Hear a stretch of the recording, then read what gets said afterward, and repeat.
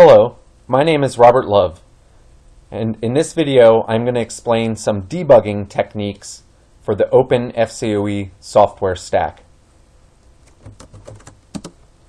Today's date is Saturday, August 18th, 2012, and we are looking at the Linux kernel version 3.5. In this video, I'm going to explain how to use the debug logging module parameters for the libfc, libfcoe, and fcoe kernel modules. I'll also briefly cover the SCSI logging levels for the SCSI subsystem. I will then explain the fcoemon configuration file environment variables that turn on debugging for fcoemon. Then we'll talk about some debugging scripts that we have in the fcoe-utils code repository. And finally, we'll talk about a way to dump the current state machine of fcoemon. The debug logging module parameters represent bit masks that you can set to turn on various logging levels. We can look at the module parameters that are used to set these levels by looking in sysfs.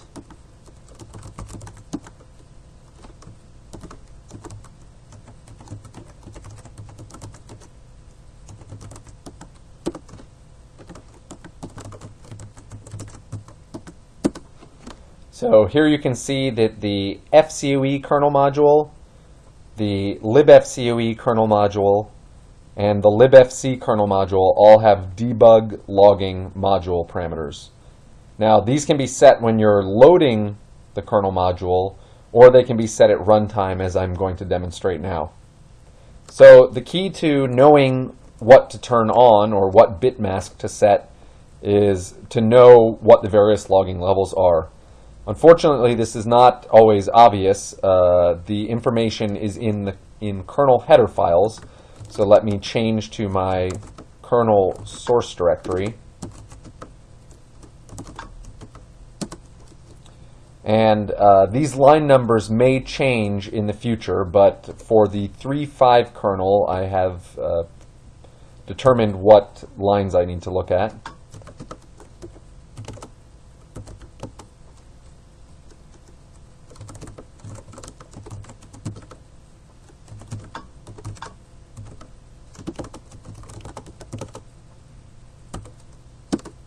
So these are the logging levels for the libfc kernel module.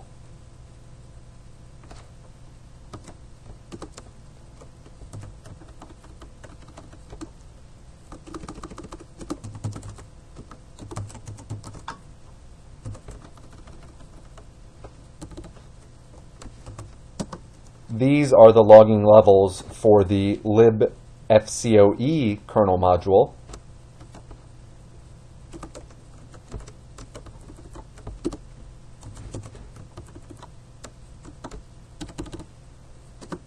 And these are the logging levels for the fcoe kernel module. So again, each of these debug logging files represents a bit mask for which logging levels you wish to turn on. So for example, if we wanted to turn on L port logging, R port logging, and Exchange Manager logging, we would need to logically OR hex 20, hex 08, and hex 02 together, which results in hex 2a. So if we wanted to turn on those logging facilities for the libfc kernel module, we would simply echo 0x2a into the sys module libfc parameters debug logging file. Now, this is a way to turn on specific logging facilities, but if you are just generally debugging and simply want more output and you are unsure which area of the kernel your problems exist in. Sometimes a simple echo of FFFF is sufficient, because this will turn on all of the debug logging. So here I've shown you examples for libfc. This is how you would turn it on for libfcoe, and finally for the fcoe kernel module. Now I've turned on all of the debug logging for those 3 kernel modules. SCSI also has a module parameter, the SCSI logging level, and we can look at a SCSI header file to see what SCSI logging levels there are.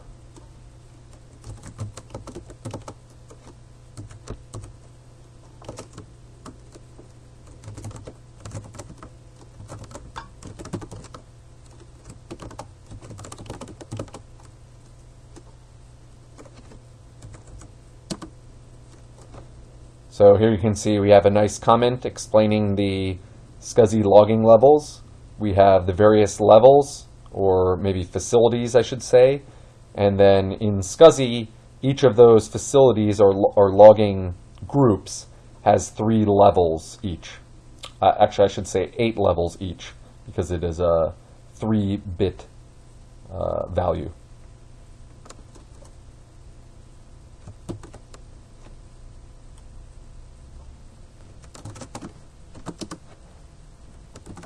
The fcoemon daemon also has debug logging that can be enabled.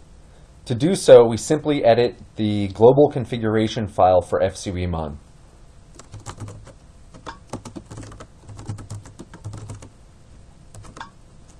It is located in etc fcoe config. And we can see that the first variable says debug equals no.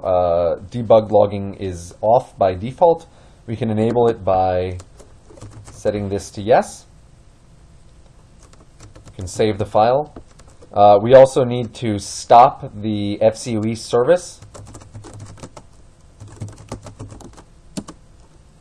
and start it again so that when it starts, the debugging is enabled.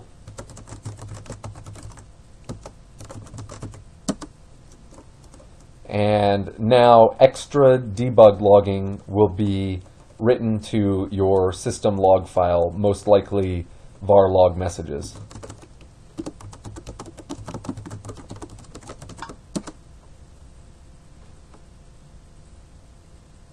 So here we can see a lot of the kernel debug logging that we turned on, as well as some of the user space debug logging that was turned on.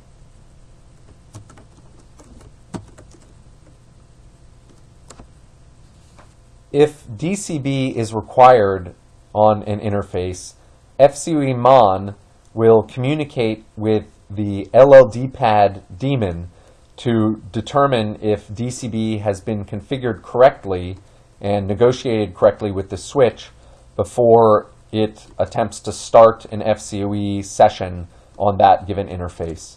We can look at the per interface fcoe configuration file to determine if DCB is required or not.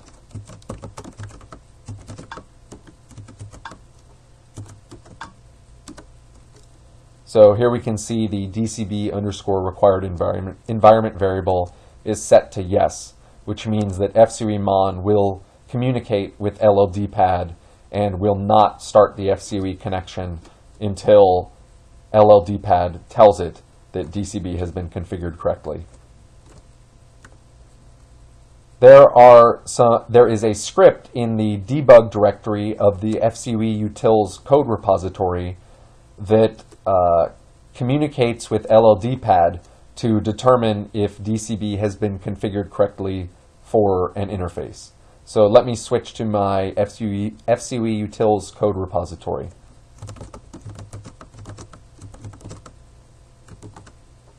And into the debug directory. And here you can see the dcbcheck script. So I'm going to run the dcbcheck script against my interface.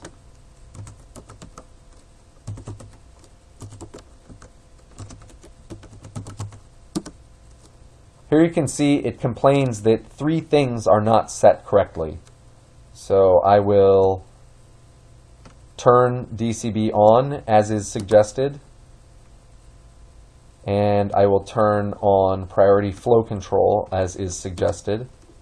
I will not do the 3rd setting because I will rerun the script to show that it continues to complain that the app fcoe TLV has not yet been enabled. So now that it's enabled, when I run the script, it tells me that DCB is correctly configured and it's ready, fcoe is ready to run on it. Also in the debug directory is the fcoe-dump script, which dumps as much system information and fcoe information as well as LLDPad and DCB information as it can to standard out. It dumps tons and tons of stuff, including messages and demessage and pretty much anything that developers could think of that might be useful to somebody debugging. So let me run it.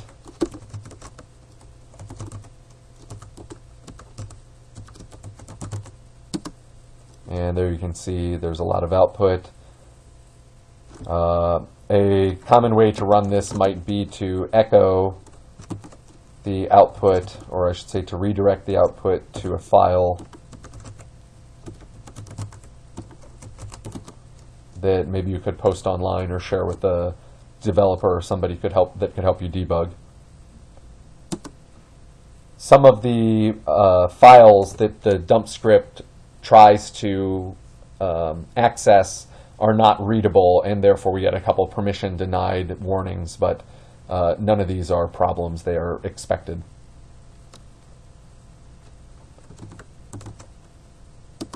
Often developers would want to see a dump before your problem. Then they would want to know the procedure that you went through to reproduce the problem, and then again they would want to see a dump after the problem so that they could compare the state of the system before the problem procedure and then after, once the problem has occurred.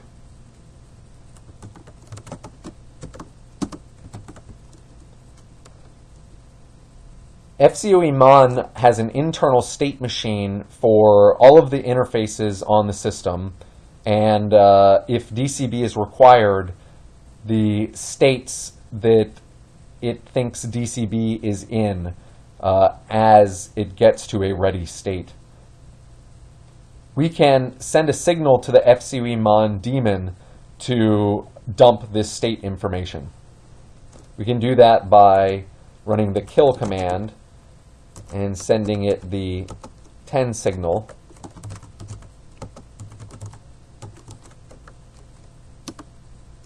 And this has told fcoemon to dump its state tables.